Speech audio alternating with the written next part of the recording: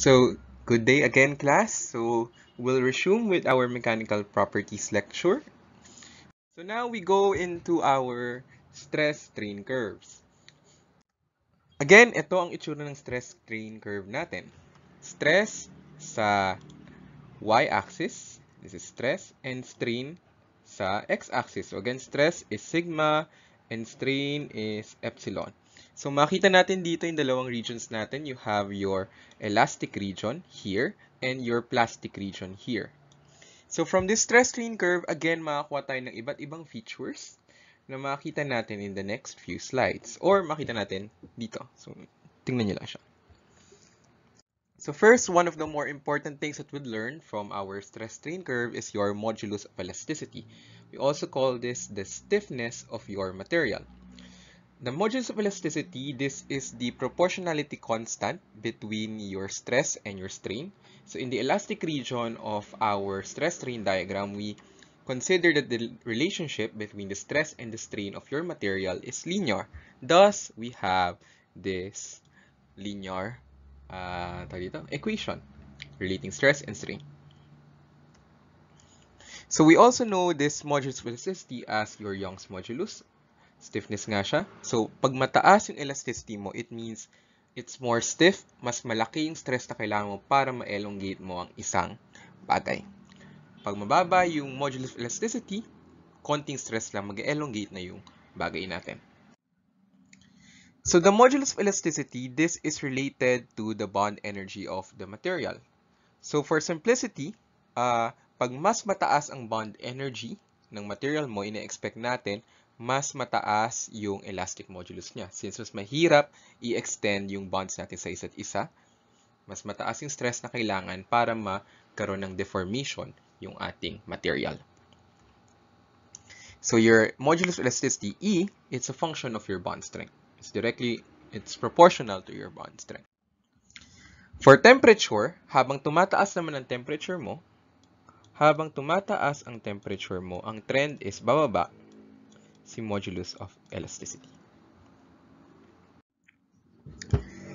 So, when you consider the bond energies of our different materials, makita natin that your ceramics would have the highest modulus of elasticity, followed by your metals, then your polymers. Makita natin yan in your real materials. Mas madali natin i-stretch ang mga polymers natin than your metals and your ceramics. So it just has something to do with their bond energies, their bond strengths. So we also have what we call your yield strength. The yield strength is the stress applied to the material or the amount of stress you need to apply to a material to cause plastic deformation. So dun sa unang part, habang ini-extend mo siya, elastic pala yung deformation nun. But unto some point in which hindi na kayang mag-stretch ng bonds, magkakaroon ka na ng mga slip, mga deformation natin, you will lead now to plastic deformation. So dito na pumapasok yung yield strength natin. So yung stress strain curve natin, usually hindi madaling makita yung kung saan tumitigil yung linearity nung ating elastic region. So what we do is we provide a strain offset depending on the class of the material. So for metals is 0.002. So ceramics yan yung ginagamit. And for polymers, it's 0.02. So we provide an offset. So let's say ito. Mag-offset tayo ng ganitong strain. Kukuha tayo ng tangent dun sa line na to at 0. The trace natin hanggang tumama tayo dun sa stress. Mag-intersect siya dun sa stress strain diagram. So that would be your yield strength for your material. For some materials, makita natin meron kang upper and lower yield point. So yung lower yield point natin, yan yung tinatawag na, yan yung kinoconsider naman nating yield stress for materials that exhibit this kind of behavior.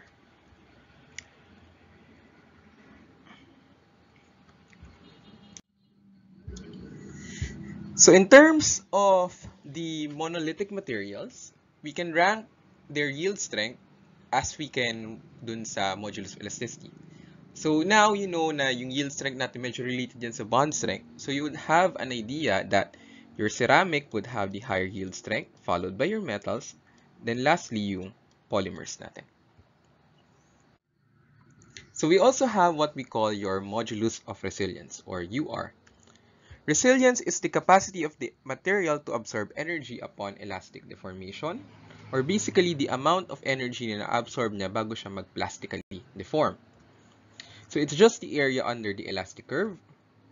You use the integral to integrate stress with respect to strain from 0 to the yield strain, or since alam natin, or we can approximate this area as a triangle, since linear naman yung relationship ni stress and strain, you can just approximate this area here as a triangle. We have this formula here. So this is just 1/2 height times base.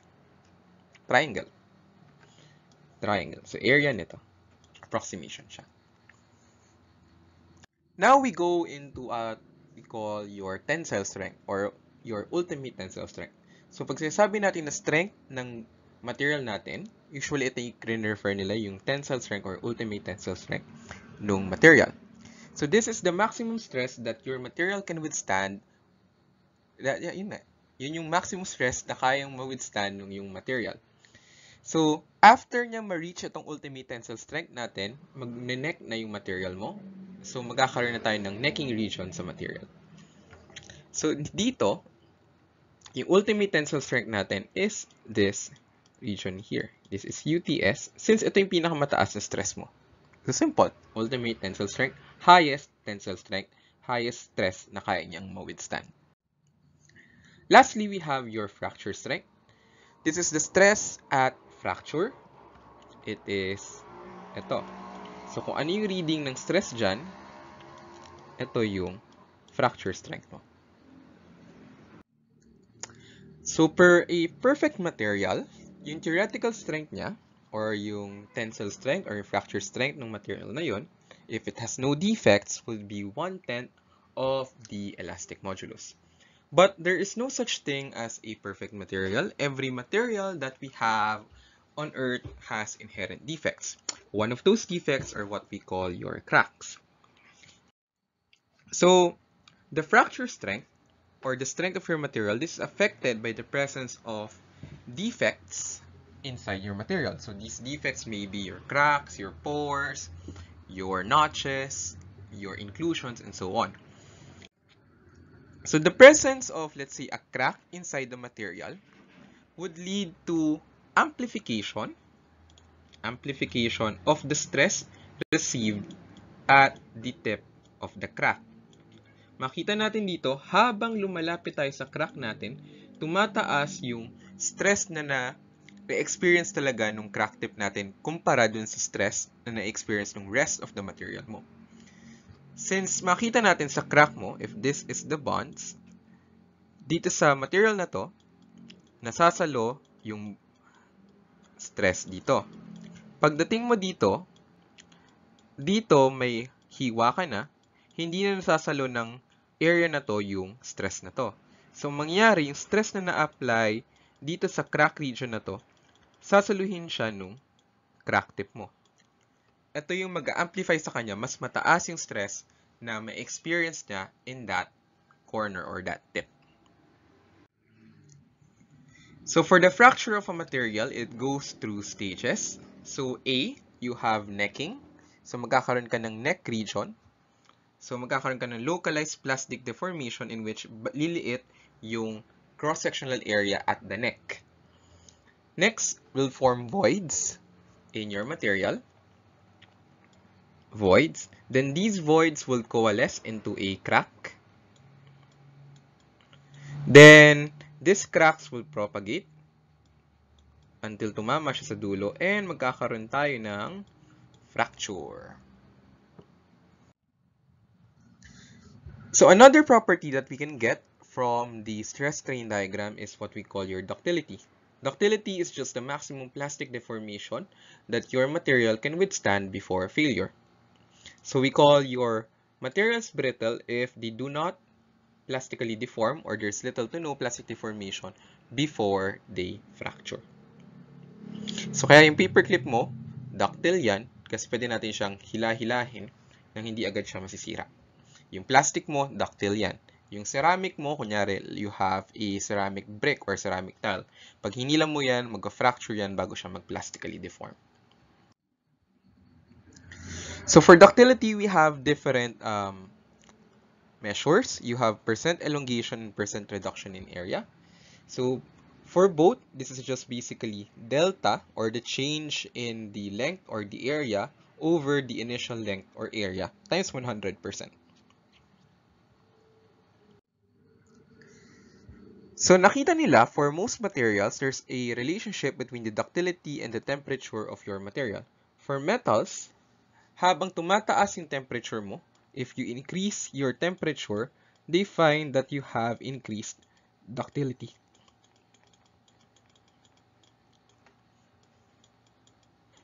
So habang tumataas yung temperature, tumataas yung ductility natin. So this is what caused one of the causes of the wreckage of the Titanic. So ang Titanic nyo, nag-crash siya, nasira siya kasi tumama siya sa iceberg. Pero alam niyo yun. Pero kaya siya nasira agad, kaya nabuwarak agad yung ship, rather than mag-dent lang yung hull ng ship natin, is because yung steel na ginagamit nila for their cruise or for their ship was brittle in that operating temperature. Hindi na account yun na may ductile to brittle transition pala, na maging brittle yung steel nila doon. Kaya nung lumama sila sa iceberg, nag-crack yung hull nila. Kaya yun, namatay si Jack pati si Rose. Yata. Hindi ko pa napapala ng Titanic. And another important property of your materials is your toughness. So kanina meron tayong resilience, is the area under the elastic region. Yung toughness natin is just the area under the whole stress strain curve. Because your toughness is the ability of a material to absorb energy and plastically deform before fracturing. So again, yung area between the stress under the stress strain diagram, that is just a measure of the energy absorbed by your material. So makita natin for your toughness, usually brittle materials are not tough. So ceramics have high strength. Ceramics have high strength, but they have little toughness since yung brittle, yung ductility nila is mababa. Also, for your polymers, for unreinforced polymers, mababa rin yung toughness nila since yung strength nila is mababa lang, even though mataas yung strain na kaya nilang ma-absorb. So generally, ang pinaka-tough natin na material is your metals because they have the combination of the high stress and high strain needed to have higher energy absorbed before fracturing. So recap lang tayo ng ating stress strain diagram. So from the stress strain diagram, you can find the following information. So yung elastic modulus natin, this is the slope of your stress strain diagram. Ito siya. Resilience is this area here, yung area under the stress strain, the elastic region. Yield strength is this, or the strength of the material, the stress experienced before plastically deforming.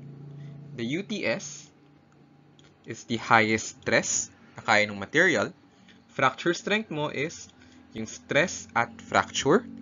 Toughness is the area under, kailangan pala may highlighter, under this curve. So hanggang fracture, ito yung toughness mo. And yung ductility mo, ductility, this is the strain at fracture. So yan, at least alam nyo na siya. So you are now officially materials engineer students. Congratulations! So for our previous discussions, we have been talking about your crystalline materials, mga metals and ceramics. Now we look at how deformation happens in other materials na amorphous, such as your glasses and your polymers.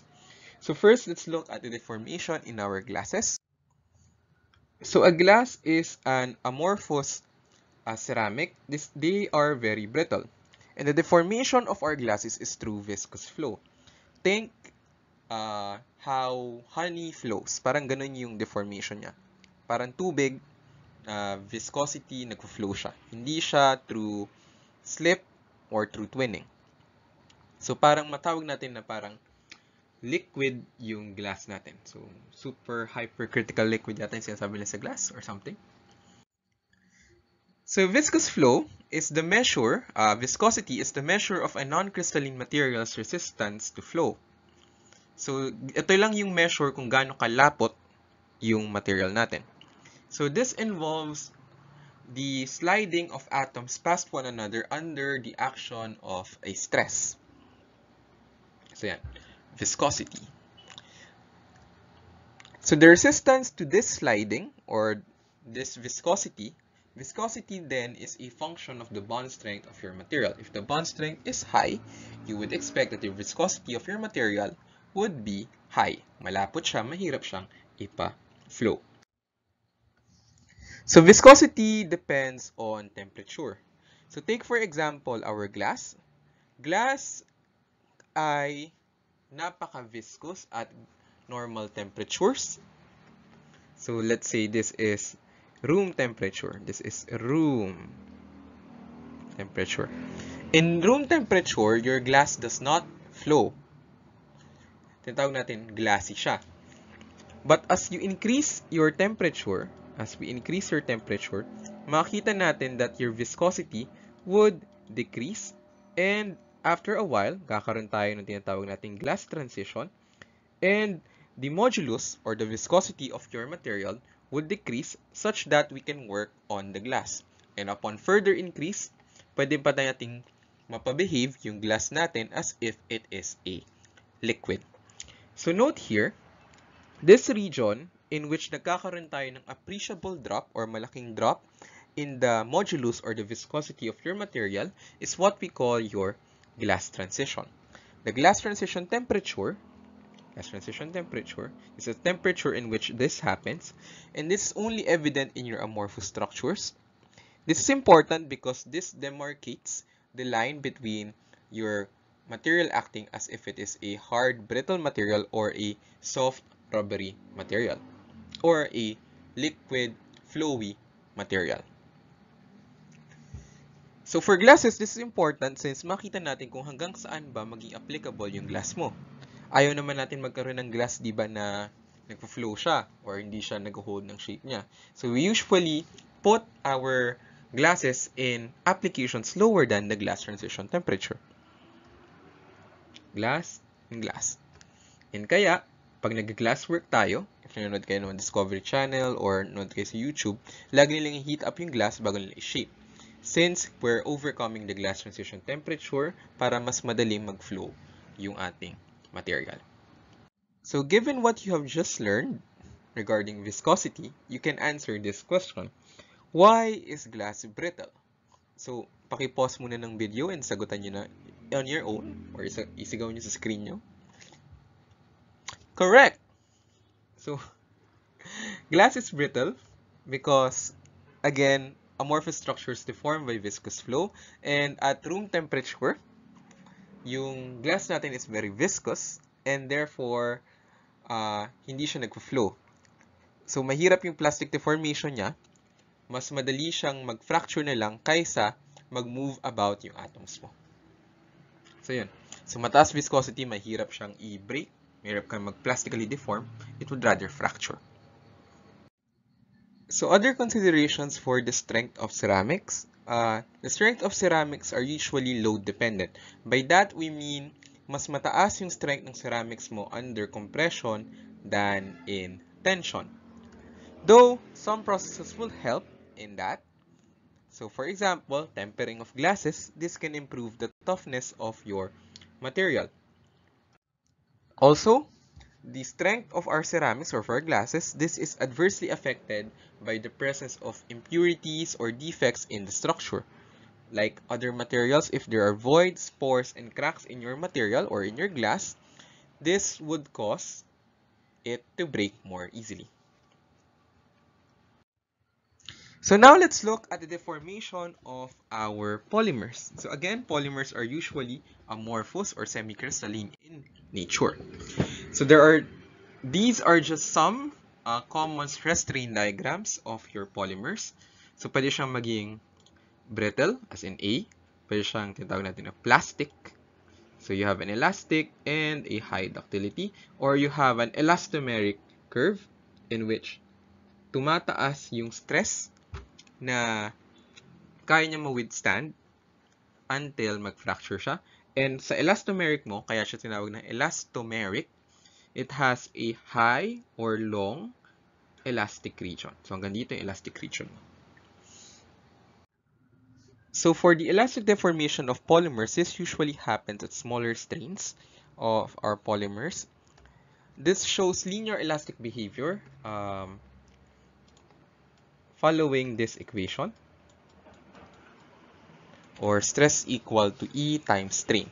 E is the elastic modulus or de Young's modulus. This is caused by the bond angle deformation and the bond stretching of your polymers, but these deformations are recoverable. So pag tinanggal mo yung stress, babalik siya sa original position mo. Kaya wala tayong permanent deformation, thus it is elastic. At further strain, strain-induced softening occurs. This reduces the modulus of your material. So the modulus is just the slope of stress versus strain. And this is attributed to the uncoiling and straightening of your chains. So the strain-induced softening, this is usually the start of the plastic deformation. Ito na yung transition mo from elastic to plastic deformation. So meanwhile, we have here your plastic deformation. So plastic deformation happens at larger strains, at strains higher than the yield point. First, there is yielding. So yielding is the slippage of polymer chains past one another. This is only partially recoverable since basically nag-iba na yung positions ng polymer chains natin. Nag-overtake na iba, hindi na natin siya kayang ma-recover fully. Then we have your necking. So sa necking mo, chain extension reduces the area of your polymer. So think of your polymer as if spaghetti siya. Pag sinetch mo siya, mag-a-align yung polymer chains mo. And dahil sa pag-align na yun, liliit yung area nung ating region na yun. So magkakaroon ka ng parang neck in that region. Then you would have strain hardening. Strain hardening is when all of your chains are now fully aligned. So mas mahirap nang i-deform yung material mo. Kasi mahirap i-extend rather than i-uncoil lang yung mga chains mo. So tataas yung stress na kayang ma-withstand ng material mo until it... So for polymers like glass, they also deform via viscous flow. So for polymers, the factors affecting the strength of your polymer are the following. You have temperature, molecular weight, the van der Waals or intermolecular forces in between your polymer chains, and whether or not your polymers are cross-linked or a covalent network or kung hindi sila nagka-cross-link.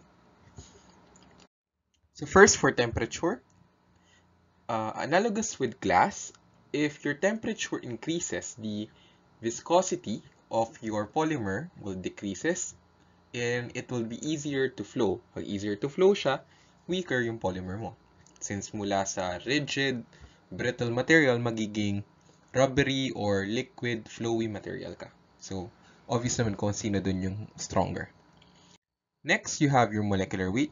As you increase your molecular weight, you will generally have an increase in the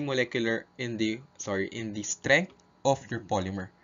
But this would lead to an asymptotic value as habang tinataas mo pa yung molecular weight mo. So meron lang limit ng strength yung polymer mo.